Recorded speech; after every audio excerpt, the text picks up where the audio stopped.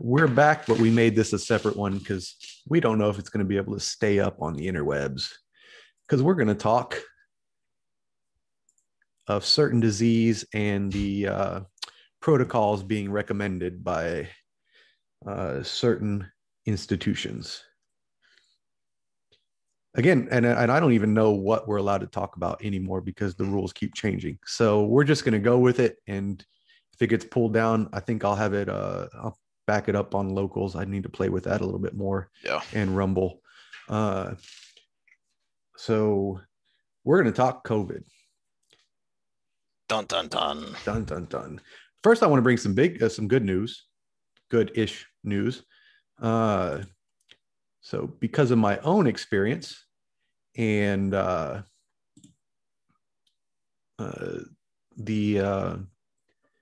wanted to go down the path of what's being done about the permanent long haul effects. And my own experience is the headache and the brain fog and that going on, and it still continues to this day.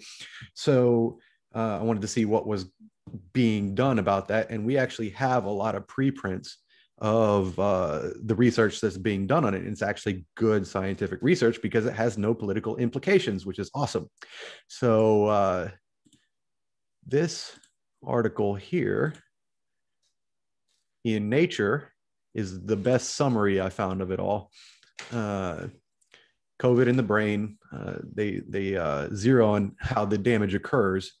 And the great news is there was concern from me and some other people in the scientific community that because it's a virus and it's obviously affecting the brain and the nervous system, that it was going to be something similar to herpes, where it lives in the nerve itself. And the only way to actually get rid of it is to kill the nerve, which is not a viable option. And so if that's the case, again, similar to herpes, there was the worry that you would have flare-ups, that it was constantly living in your body and you would keep having flare-ups to cause this. And that's where the headaches and the brain fog and everything would be coming from. That's not the case, which is awesome. So that's the good news. The bad news is it still might be permanent. So one of the big effects that they found was that it kills these cells called the astrocytes, which bring nutrients to the brain. And I'm trying to find there's a picture of it right there, which bring nutrients to the neurons themselves. The other part, which is probably the biggest effect, is it damages the pericytes, not parasite like a bug in your system, but pericyte as the type of cell, which is in the capillaries of the blood vessels in the brain, which causes them to constrict, and you lose blood flow to the brain, which is it's very basically a mild stroke if you really think about it. Yeah. And then the last effect they found is that there's an autoimmune response, which I think is going to be an individual thing. If you tend towards autoimmune disease, you're probably going to have this as a greater one. But I think the biggest effect is the blood flow to the brain, which is bad news because, again, it's like a mini stroke. And if you allow that to keep going, eventually those parts of the brain are going to die, similar to a heart attack. But the good news is you dilate the vessels and you're okay. So when I feel a headache coming on now, I'll take a dose of niacin, which is vasodilator. And then I'm experimenting with other herbal vasodilators that are known to have a mild high blood pressure effect or low blood pressure effect. So I'll give you the results of that after they build up in my system. But yeah, the niacin worked like a charm. The last time I felt a headache come on, I took too big a dose because I got a flush as well. But the headache went right away and I got my cognition back. So the good news is we kind of know what it is, so we can combat it, and hopefully they're working on treatments to reverse the effects. The bad news is it's not necessarily a great thing, because if you allow it to go on, you could have permanent brain damage. Which is where which is where the danger of the politicization of this stupid virus in the first place is, that it meant we didn't talk about treatment. Why? Because Trump brought up treatment and Orange Man bad. No, there's a bigger reason we didn't talk about treatment. Well, I just want to focus on And the this politics part of it, well, no, because that's kind of my it's thing. political. Well, it's money, But that, yeah, and politics as well. And yeah, this is where we're yep. going to go down the rabbit hole where we may end up getting banned. So, well, but what I mean is that just within the media at large, we didn't talk about treatment. I mean, we can talk about the foundation of that is also an issue, but just in the media at large, there was little talk of treatment, except as a shouting match about Orange Man bad or MAGA MAGA MAGA.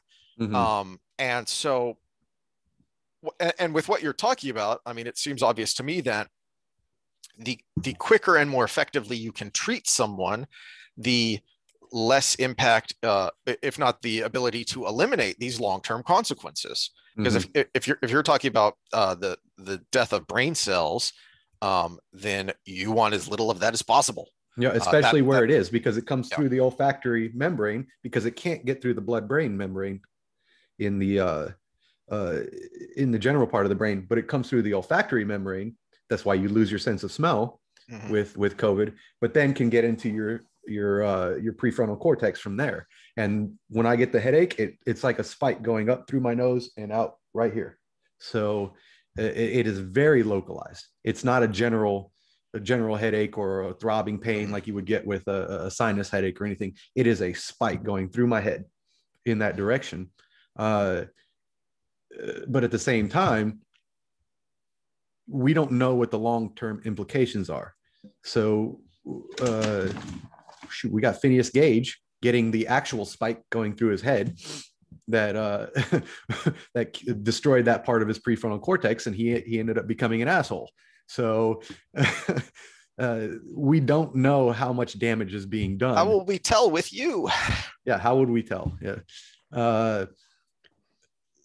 But yeah, treatment. So here's the part that's very disturbing. If we had found viable treatments in the beginning, they would never have been able to achieve an emergency use objective for the vaccine, because the only way that's possible is you don't have a viable treatment. And to me, that screams the money in the pockets of the lobbyists and the politicians of, we need this to create a very giant lucrative industry where you're buying hundreds of millions of vaccines from us. So that actually, for you Trumpers out there, that starts with Trump, Operation Warp Speed. The fact that it's flipped is only because the powers that be have flipped. And if Trump had won in 2020 election, the exact opposite fight would be happening right now. And that's we not all know speculation. And that's not speculation, because that's what was happening in the spring, early summer of that year. The so-called anti-vaxxers are supposedly all MAGA people. Well, the anti-vaxxers in the beginning were the Democrats. The Democratic leaders, elected Democrats, were literally saying, if they manage to get a vaccine, I don't know that I'm going to take it because we can't trust Trump. That's what they were saying. That was their talking point over and over and over again. And what I was looking for is a columnist by the name of John Ziegler. He had an opinion column on Mediaite back on July 12th. I just love the title. If the experts didn't want the reaction to COVID to be political, they shouldn't have played politics with it.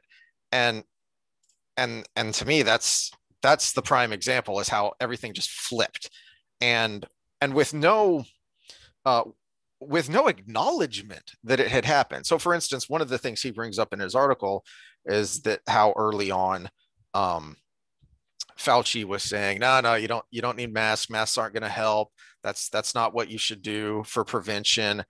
And it was in part because they were so worried that the masks that really help, there was already a shortage, and they were worried that they would just be run completely out of them if regular consumers started going out and getting them in a panic. And there was never an acknowledgement of that. I feel like you have a greater degree of validity to months down the line say, no, not only do masks help, but everybody needs to mask, and now we need a double mask and all this other stuff that he said. You would have more validity in your subsequent statement if you would at least acknowledge that you made the contradictory statement. And he just goes on and pretends like it never happened, just like the Democrats are now, the pro-vaxxers and the MAGA people, all the anti-vaxxers, and they're with no acknowledgement of what their prior statement was and why they've changed their mind. So to me, that is the epitome of politics. The Fauci situation is, I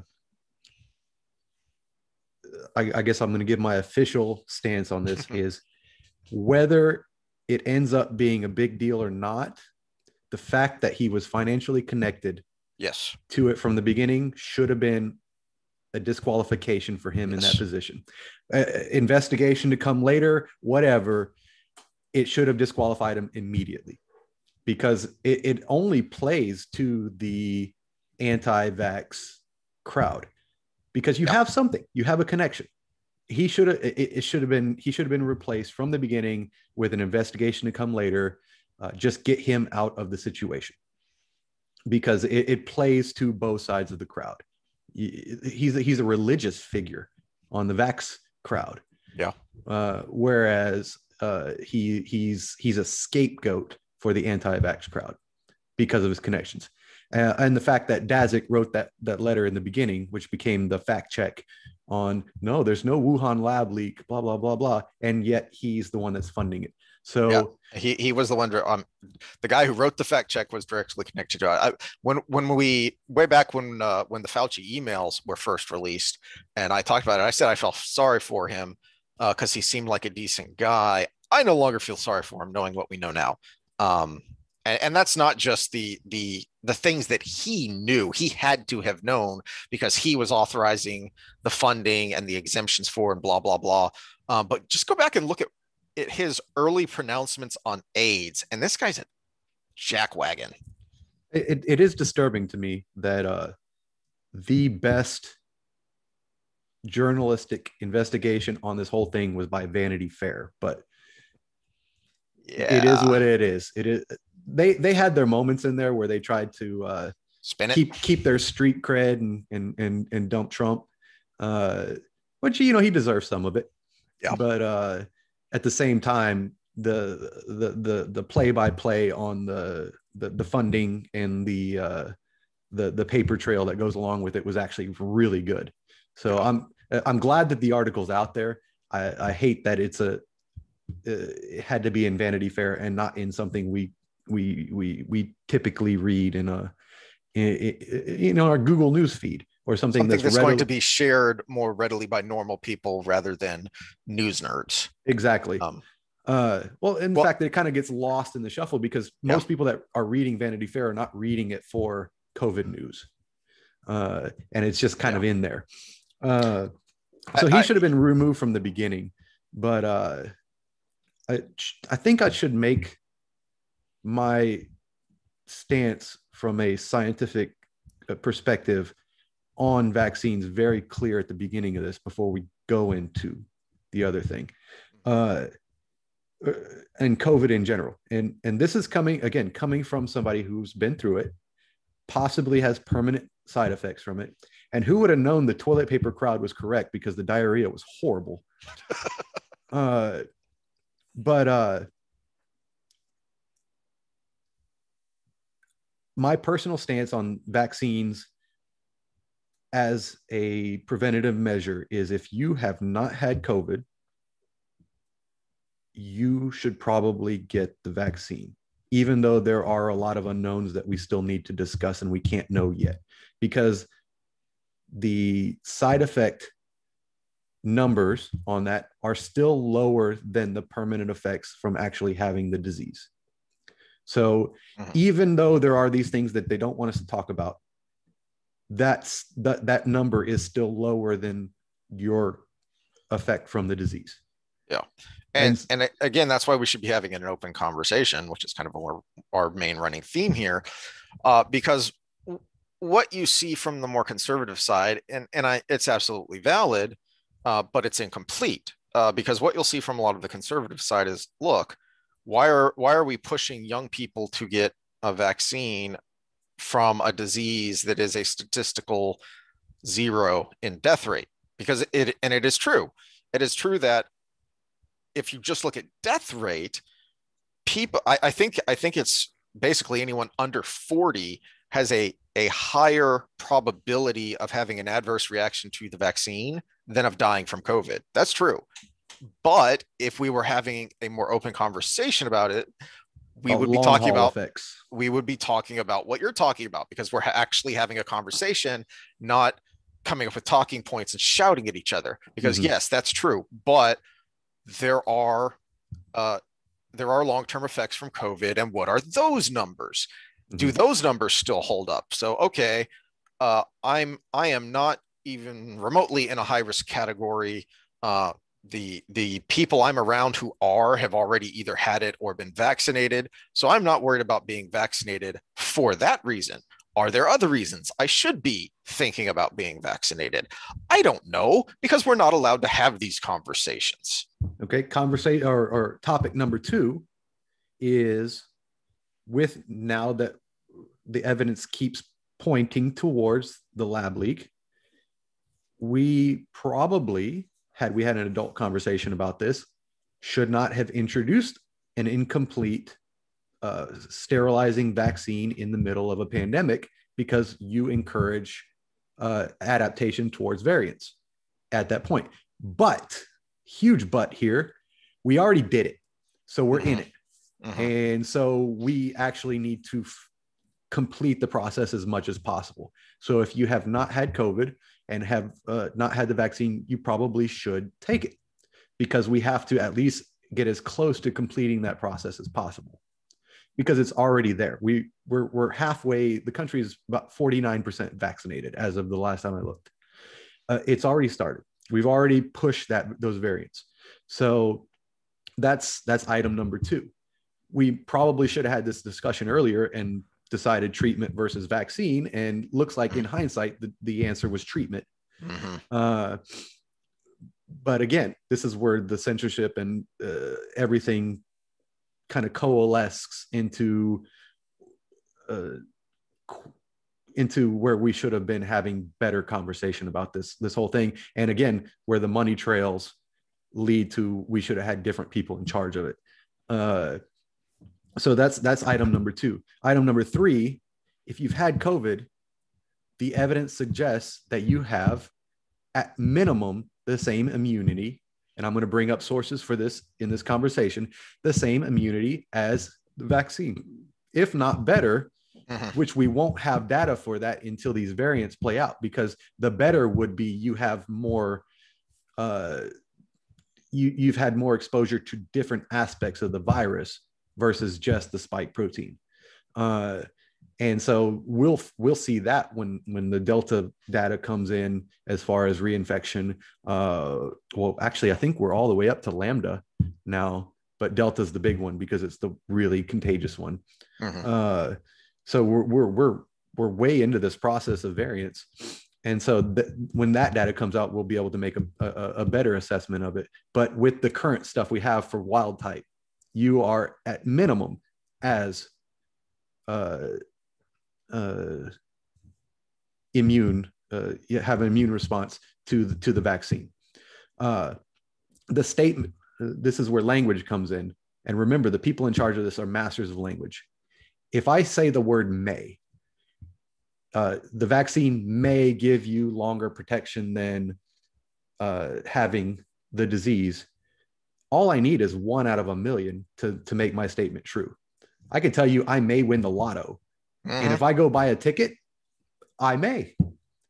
I have that percentage chance. So you see these experts say such and such may do this or can do this. A good example is when Fauci was talking about the way the virus in a vaccinated person can be in their nasal cavity and they could still expel the virus and it may infect somebody. Yeah, it's a 1 in something million chance that your snot rocket gets into somebody else's system and infects them. So he can say that, honestly. but it's not bloody likely that it's going to happen. So they're using that language to spread these messages. So the data suggests that you are as immune, you have the same immune response from having the disease than getting the vaccine. So, and again, I'll bring up those sources as we go through this. So that's point number 3. And point number 4 is the data suggests that you, and this is one thing they're using to spread the notion that you should get the vaccine even though you've been infected, is you have a higher antibody response from the first shot if you've had COVID before. That's not necessarily a good thing. Mm-hmm. Because your antibody response, if you gave me the measles or mumps shot right now, I could go into an autoimmune response because I've had it as a child, right? So antibody response is a good indicator of something, but it doesn't necessarily mean you had a better immune response. Freaking allergies are an antibody response to something that's not threatening to your system, right? Yeah. So it's not, it may say that you have a higher immunity later, but it also may say that you've had COVID before and your body already has the memory for it, whether you had antibodies in your system or just the T cell, B cell memory of it. So all it tells you is you have the memory for it. On the flip side of that is that higher immune response is the cause of the side effects. So what we see from the data, and also stuff I have queued up to bring up, is a higher incidence of side effects from the vaccine in previously infected individuals than people who have never had COVID. In fact, headlines suggest that you may know if you've had COVID before, not knowingly, by your response from the first injection of the vaccine. Mm-hmm. So the discussion needs to take a totally different turn. First of all, if you've had COVID documented and symptomatic, it's not necessarily a good idea to get it because your risk is somewhere between 3 and 4 times higher than having major side effects, including possibly permanent ones in your lymph nodes. And what the number we'll never know, because you can't have it in the study because you need consent for HIPAA laws, is how many people died that had COVID before and got the vaccine versus how many never had COVID and got the vaccine. So we'll never know that number. But the long-term effects with, again, the lymph nodes especially, is about 4 times the rate. Why take that risk if you have the same immunity?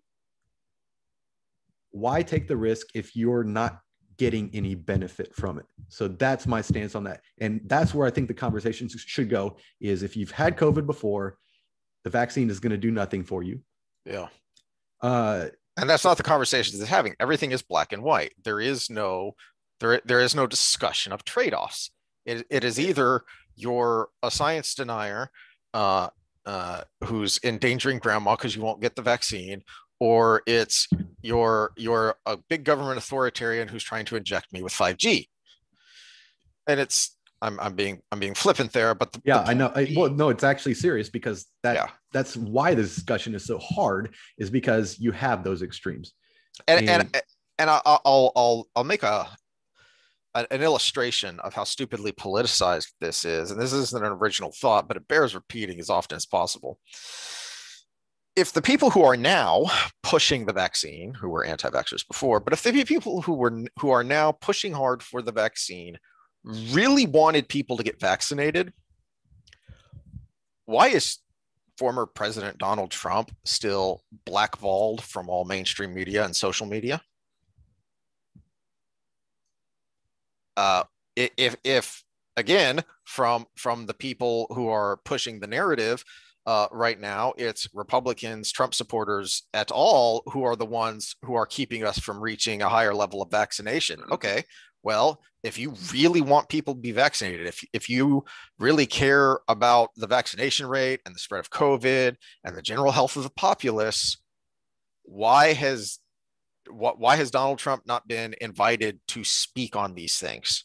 Because he is on the record repeatedly of urging people to get the vaccination. But you wouldn't know that unless you listen to these conservative sources or go looking for it.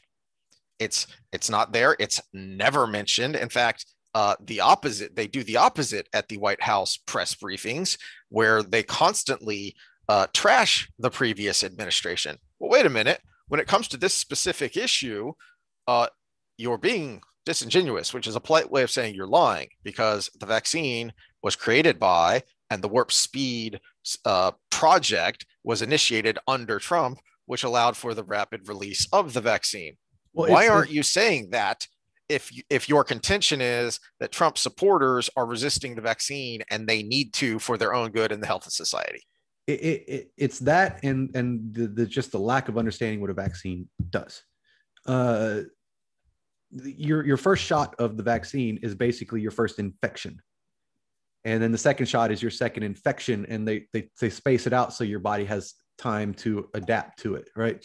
And so what you see in people who have previously been infected, whether they knew it or not, is a higher response with that first shot. And so the discussion should, again, this is where it loses the general public because it becomes nuanced. Okay, if you've had COVID and it's documented and you had symptoms, probably don't need the shot, and you're taking a risk to do it. Mm-hmm. If you didn't know you had COVID, but you get the first shot of the vaccine and you have an extreme immune response, guess what? It probably means you had it before or a high exposure to it before and you're asymptomatic. And you probably should stop there. And then the third is, if you have never had COVID, or you probably should have the vaccine because we're in this process, and get both shots, et cetera. But then the crowd that says, well, we don't know, when we're talking immunity, we don't know why the reaction to the first shot in previously infected individuals is greater than the second shot in uninfected individuals, right? So that's one of the conversations in the scientific community, and they're just kind of throwing it to the side. It's probably because having the disease gives you a higher immune response. And so when you get that first shot, it's greater than the second shot in regular vaccinated individuals because you have that memory in your system. Immune system has memory. It's not about antibodies. Antibodies is a distraction in the conversation. Antibodies is how you tell you've been recently infected. You can take my blood and you're not going to find a single measles or mumps antibody in my body, but I was vaccinated when I was a child. And if I come across it in nature, I will have a defense against it because I was vaccinated as a child. Antibodies is a distraction. It should be a test we do before we inject somebody, for sure, to make sure that they're not currently hosting them. But it's the T cell and B cell memory that is important. And to me, the evidence suggests, because we have a greater response in infected individuals from that first injection with the vaccine, is we have a greater immune memory versus the vaccine on the second shot. So it's actually the reverse of the conversation that's going now. Now, again, I have to use the word may because we don't know, but to me, that evidence pushes in that direction versus the other way around. Do we want to get into the articles, or? Yeah, I mean, you've been saying you should, we should show where all these sources are coming from. And this is why the idea of mandates are not only what I believe politically immoral, but they are factually problematic and possibly disastrous. Well, yeah, you want to talk about compassion, saving lives, right? Uh-huh. So if I'm more likely to have all the side effects, I'm more likely to have all the long-term side effects, including death, right? So you could be killing people by forcing them to get vaccinated. And we got about 40 million people have already had COVID in the United States. If the death rate is 0.01 of that 40 million, we can do the math. 40 million times 0.01. Whoops. is 40,000. Oh, did I do No, sounds 400,000 right. people? Yeah, 40,000 people you killed, right? If the death rate is 0.01.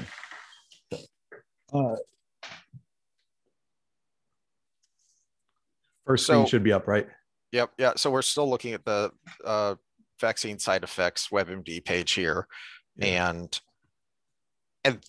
this is why this should be a conversation, not political points shouted back and forth, because people are going to have to evaluate the risks and rewards for themselves Mm-hmm. and And make this that decision. And this they is where I'm can't do pissed that off if they with the don't have medical data. community. They're just spewing the rhetoric because there's no Yep. risk. Yep. Yep.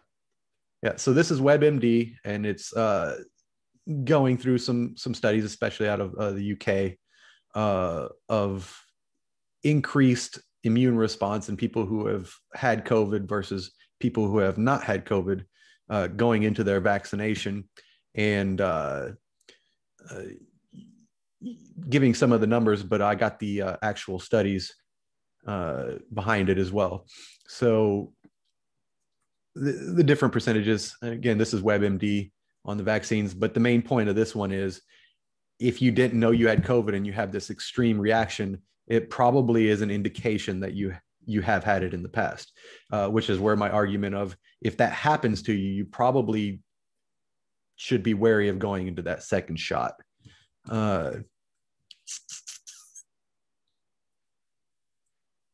Now, is this one of the studies that you texted me about, a couple that you were reading that demonstrated fairly conclusively that the talking point is wrong, but yet then in their conclusion they still follow the talking point of, but you should still get vaccinated?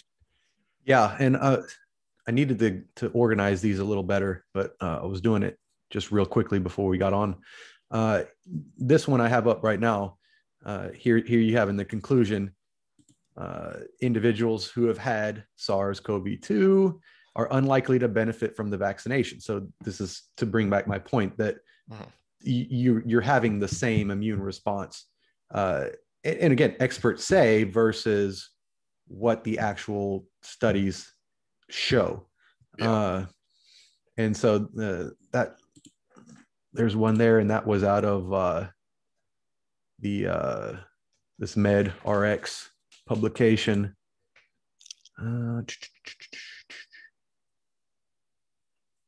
Yeah, no significant difference between the anti-spike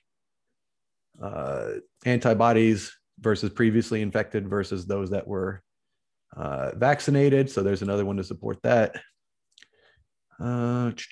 Doctors still recommend getting vaccinated. Yeah. This is what I was talking about. So this is what you were just bringing up, is this Healthline article linked all of the ones I just brought up before, plus, not that one.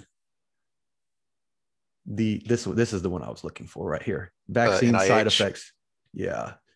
Vaccine side effects. And this one actually kind of ticked me off to a large degree, because normally when we do the abbreviations, when we're writing a scientific paper, you do it in a way to make the article more clear. And so they actually did it in reverse.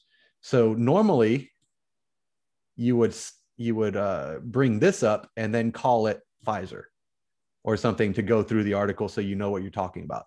And you would have this code up and say that's the AstraZeneca, and then from then on you would say AstraZeneca. But look what they did. They used the technical terms from then on, or instead of the abbreviation, and it makes it really hard to read.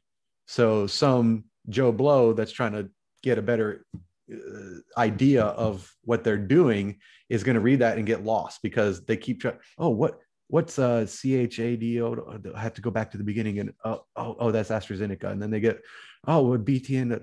Oh, no, that was Pfizer. So they have to keep going back and forth, and they're going to get frustrated with the article or not getting anything out of it. But this goes through, and in the findings, for those that want to actually go through it, is you're seeing about a 3 to 4 times rate of side effects in someone who's previously infected with COVID versus someone who's going into the vaccine having never been exposed to it. And that number is actually kind of, remind me to say why that number is kind of skewed in a little bit. I think it'll muddy the water right now. But then is this the one that, oh yeah. And so now we've got the interpretation that both vaccines decrease the risk of COVID-2 after 12 days, and frequencies were lower than reported. And that was their conclusion from the whole thing. So get vaccinated. When the whole data set shows that, yes, it's lower than the original trials, but in those that were previously infected, you're looking at a 3 to 4 times rate of side effect. So, and we got a nice big long conflict of interest statement to go with that, but they're all funded by the NIH and whatever the Zoe Global Corporation is. NIH right here, National Institute of Health Research. And this is where I get a little bit cynical here. Well, the cynical side of me said the scientists are in the pocket, getting the money in the pocket. But then I slept on it a little bit. And the other part of me says, what if they can't even get published unless they say that? And so they're making the decision, I'm going to get published and hope people read the data versus just my little blurb at the end of my conclusion. So that's the generous side of me. The cynical side is that scientific research is an industry, and these people need to make sure that the funding keeps coming into their departments. So there's probably it's a little bit of column A, a little bit of column B, but that's the corruption of the scientific community, is these people have to get funded. And when you really think about it, again, back to our Fauci statement of how he should have been removed, he's ultimately at the top of that funding, because if you don't have NIH support, which he's in charge of, then you have no funding, whether you're at a major university or a private company. Yeah. But instead we're just going to talking points and shout at each other. Yeah. So ultimately the data suggests that. And how was that number skewed? Because I have a guess on what you're going to say. Yeah, the number is skewed because in the previously infected crowd, they were documented to be infected. So you have it, that number is probably correct. So they had this percentage of side effects from that crowd, from that cohort. In the previously unaffected or uninfected crowd, we also include the people who were never documented to be infected. So you could have that in that crowd, you have all of the people that have that initial great response because they were previously infected but didn't know it. So that actually bumps that number up. The only thing that can bring the number down from the previously infected is false positives on their test. Yeah. So I think the number of asymptomatic people that ended up getting vaccinated would be greater than the number of false positives in the other, especially since most of them were symptomatic. Yeah. And well, this is something that has annoyed me about the whole politicization of all this, is that, as I said, one of the things that annoys me is that there's no acknowledgement of these previous stances. But if there is, they tend to say, well, the science has changed. The science has evolved. No, it hasn't. What's evolved is what you're allowing to be said, because there have been plenty of contrary voices along the way, some of whom are being proven right or being proven probably right. I guess is more accurate to say. I saw something came across my Twitter feed the other day. It was like, so I think the conspiracy theorists are up by 80 by now. But here, this one is in JAMA, and this was the one that concluded that previously infected basically has the same protection. Look at the number of participants here. we've got 261,000 people in this study. That's a pretty damn good. That's a lot for, yeah. That's a lot. For anyone who doesn't know, that's a lot. So when you're talking about your error rate, the more people you have, the less likely individual outcomes are going to influence the data. And one reason I really like this one is because it was so massive. And again, we just ended up with a 1-to-1 rate and versus basically 400% increase in your if you've never had COVID or the vaccine, to your likelihood of getting infected. So, and this one actually, they made it simple. So I was talking about earlier. So they bring up, so they bring up the technical term, but then they make it clear. If I'm talking about this, I'm going to refer to it as Pfizer. If I'm talking about mRNA 1273, I'm going to refer to it as Moderna. And so they went through. So now you have Moderna and Pfizer as the term. So it makes it clear and easy to read. Whereas the other one kind of hid things in science speak. So we should say, I guess.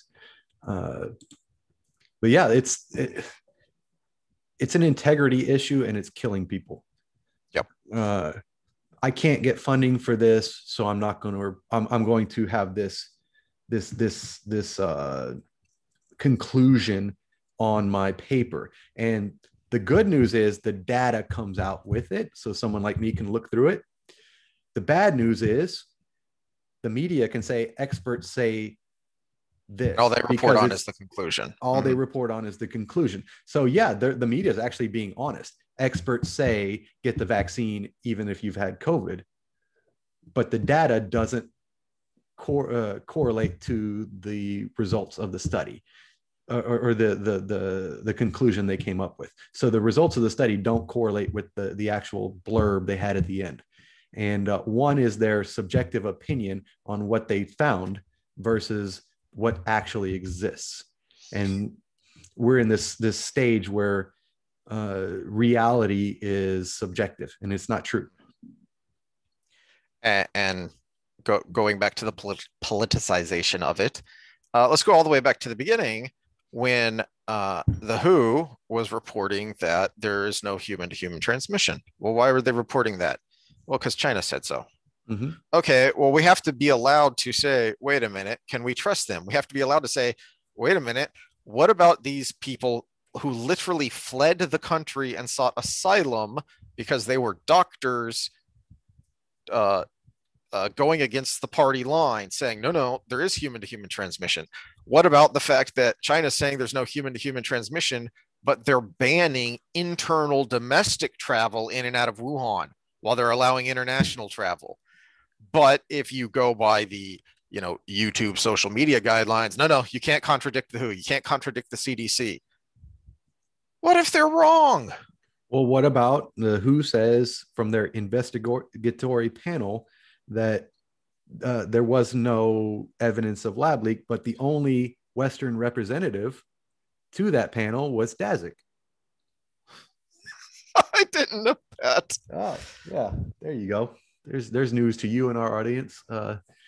Daszak, who was giving money to the Wuhan lab for certain types of research that start with gain of function. Yes. So for anyone who doesn't know or hasn't been following along, gain of function research was banned in the United States. And how they got around this, the people who thought it was important, and they have some valid arguments, but instead of making those valid arguments and getting gain of function reinstated in the United States, they just outsourced it. And they started giving funding. That was retracted though in the last several years too. Yes. It was banned during the Obama years, but it was retracted during Trump. Yeah, that's a whole nother because they do it apparently at UTMB as well. Okay, that's a whole nother kettle of fish that I don't want to get into. The point being that not only was there a ban here, but then at some point, I don't remember if this was concurrent with that. Well, there's overlap though, because the funding was happening during the ban. And part of that was supposed to be at some point was also supposed to include giving funding to international organizations who were doing it. But there were allowed to be exceptions. And the Wuhan lab was one of these exceptions. And Daszak was the guy who was basically the point man for that funding. Let me do something here before we get into a situation of liability. Let me put it on the record here that we are not giving medical advice. Nope. And we are just discussing our opinion on what the discussion should be around. And ask your doctor, talk to your doctor. In the same way that and if advertisements for drugs say, consult your doctor here are some things you should know. Now consult your doctor to see if this is right for you. We're just giving our opinions on things to chew on based on the data we have. And basically our hope that this can be part of the discussion. That's all we want, is this to be part of the discussion, not your ultimate choice. I know what my choice is. You know what your choice is. Each individual is going to have to figure that out for themselves with hopefully some personal consultation with an actual medical professional. But exactly. That's up to the individual to make their own decision based on the data they have, and they can't make informed decisions if they don't have data. Exactly. And the only thing I would encourage is, if your medical professional is not willing to have the conversation in an adult way, get a different medical professional. Because that's what I will encourage, because if they're going to just spew ad hominem arguments towards you and say, just listen to me, that's different than someone who's willing to explain the cost benefit ratio to you. And you should do that with everything, whether it's your finance. We've talked about that when it comes to personal training. Is if you have a personal trainer that won't have a discussion with you, won't explain things with you, or like in this instance, say, I'm not sure, let me get back to you. That may be what your doctor says, because maybe they haven't looked into these specific things that we're bringing up, again, because it's kind of hard to find some of this data. It's out there, but it's not in the mainstream. The biggest article that we have found was that Vanity Fair one, which again, it's in Vanity Fair. How many medical professionals are reading that? I don't know, but probably not a ton. And on the things I was talking about with the previous infected, there are big articles out there, because I brought up the WebMD article and also the Healthline article. And they go through all of the things we talked about, only at the very end to cover their ass with the government and say, go ahead and do it. Right? Yeah. And that's what annoyed me when we were talking, was that you've got all this data that paints a very pretty picture. And then at the very end, you say there's no picture. There's nothing to see here. There's nothing behind that curtain. Don't look.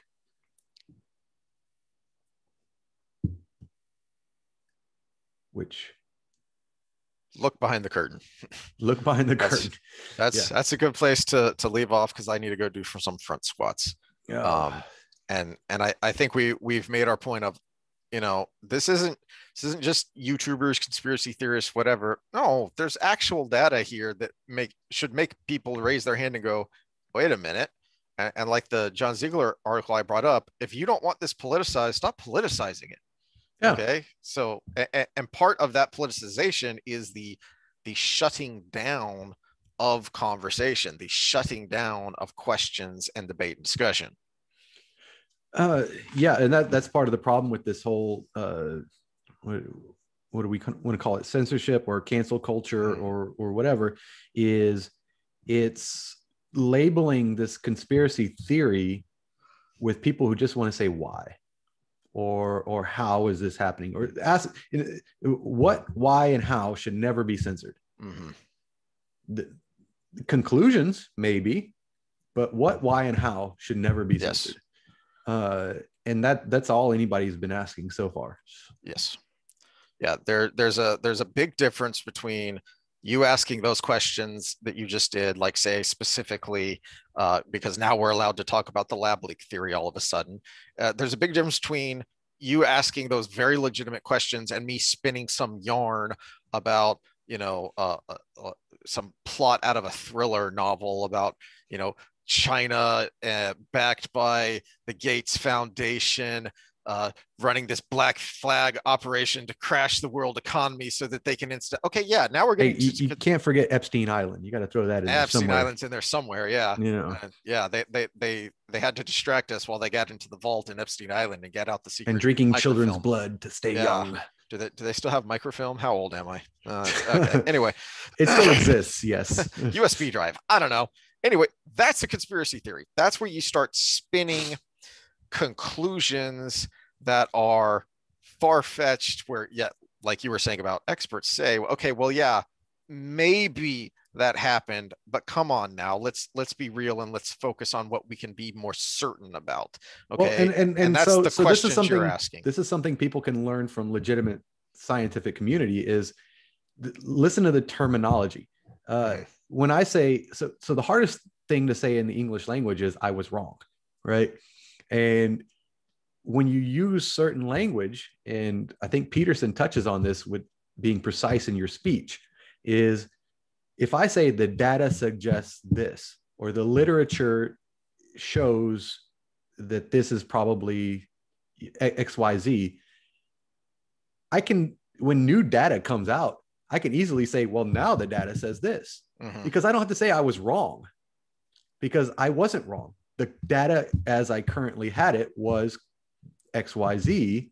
And if new data comes out, I can change my opinion without being wrong.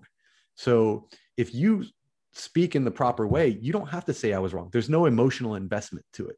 You just say, you know what, based on the information I had at the time, I still would stand by that decision I made, but now I have new information. And now that I have new information, and this is back to, we can go all the way back to the beginning of this conversation with Fauci. He could easily come out and say, based on the information I had last year, I made those recommendations, but now I have new information. And everybody probably would have accepted that. But now he just ignores the fact that he made those recommendations.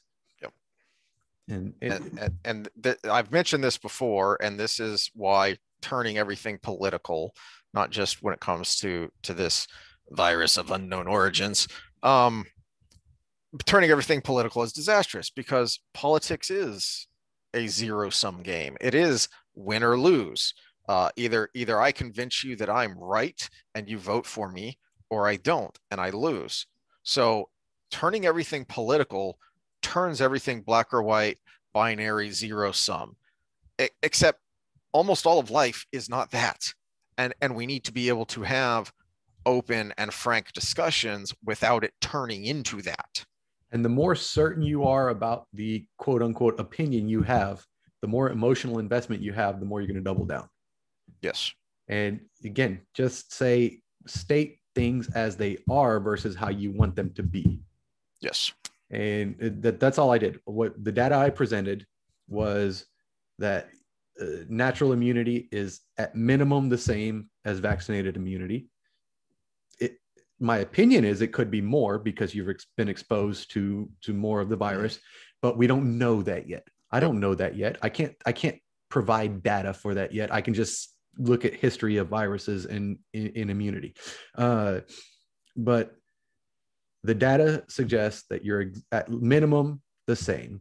The data suggests that you are a higher risk to have side effects from the vaccine if you've previously been infected. And now I can make the risk reward.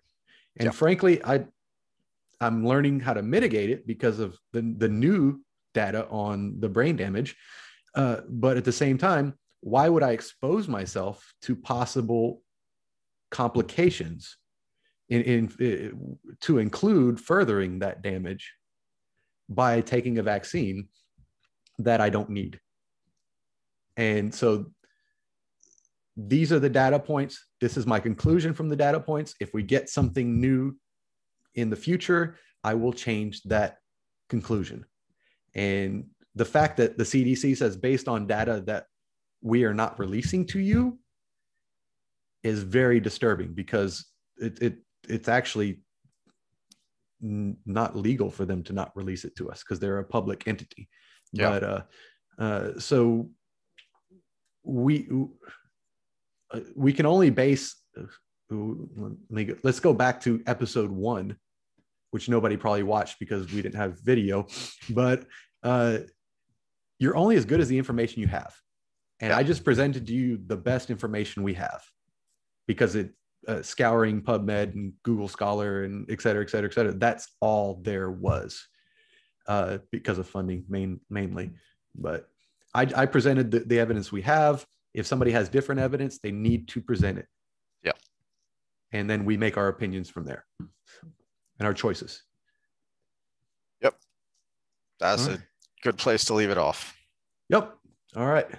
Well, I will see you next time. You can go do your front squats. I'll probably take a poop and a nap.